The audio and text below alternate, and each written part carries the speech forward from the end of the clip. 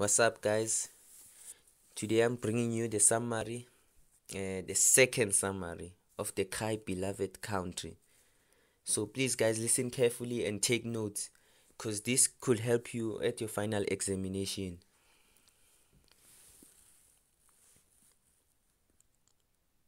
In the remote village of Ndojeni, in Natal province of Eastern South Africa, the Reverend Stephen Khumalo receives a letter from a fellow minister summoning him to Johannesburg, a city in South Africa. He is needed there. The letter says to help his sister Gertrude, who the letter says has fallen ill.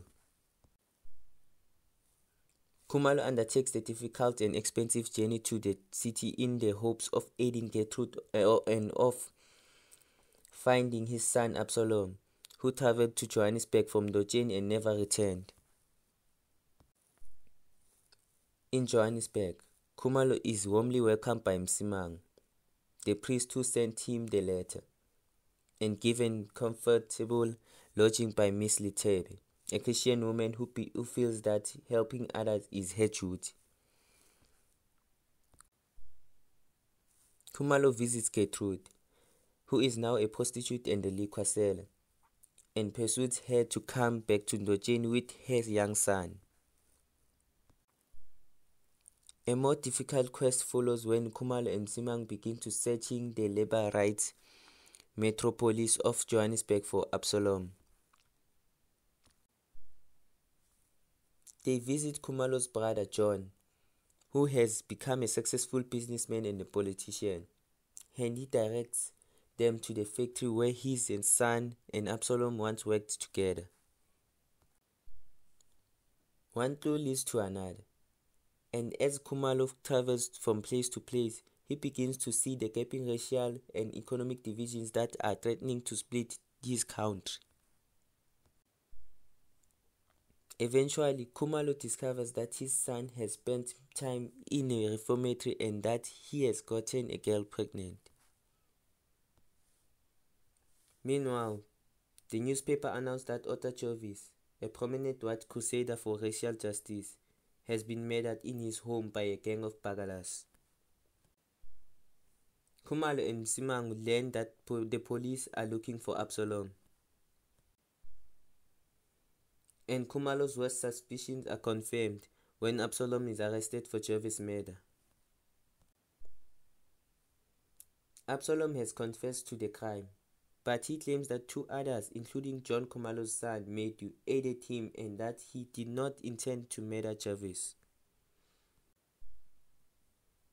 With the help of friends, Khumalo obtains a lawyer for Absalom and attempts to understand what his son has become. John, however, makes arrangements for his own son's defense, even though his split will worsen Absalom's case. When Khumalo tells Absalom's pregnant girlfriend what has happened, she is saddened by the news, but she joyfully agrees to his proposal that she marry his son and return to Ndojeni as Khumalo's daughter-in-law.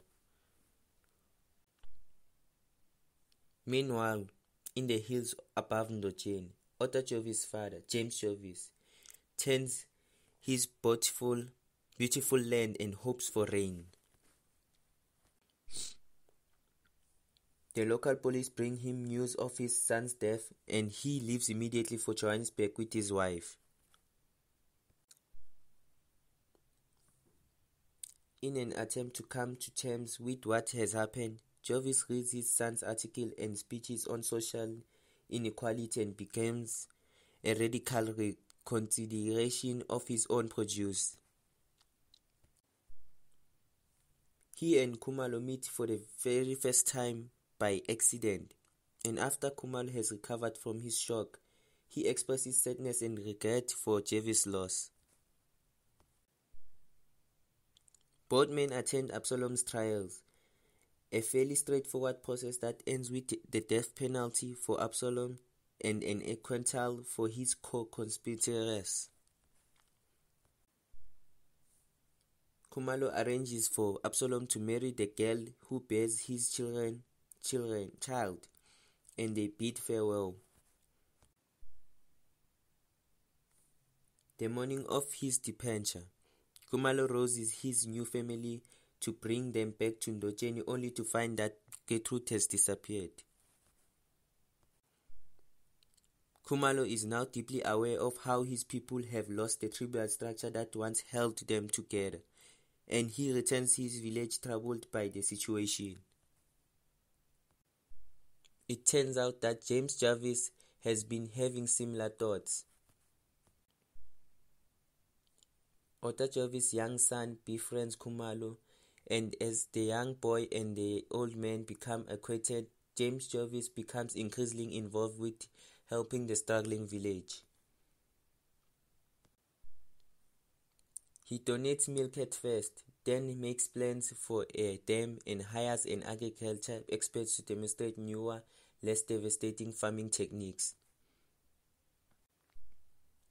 When Jarvis' wife dies, Khumalo and his congregation send a rant to express their sympathy. Just as the deceased bishop is on verge of transferring Khumalo, Jarvis sends a note of thanks for the rent and offers to build the congregation a new church, and Khumalo is permitted to stay in his parish. On the evening before his son's execution, Khumalo goes into the mountains to await the appointed time to solitude.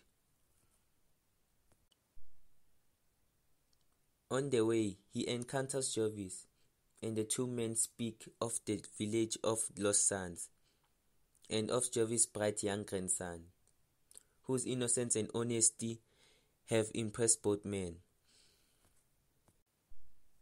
When Khumalo is alone, he weeps for his son's death and clasps his hands in prayer as dawn breaks over the valley. Thank you guys for taking your time to listen to the whole video. I hope this will help you at your examination and everything, guys. Really, thank you. Don't forget to subscribe. Peace.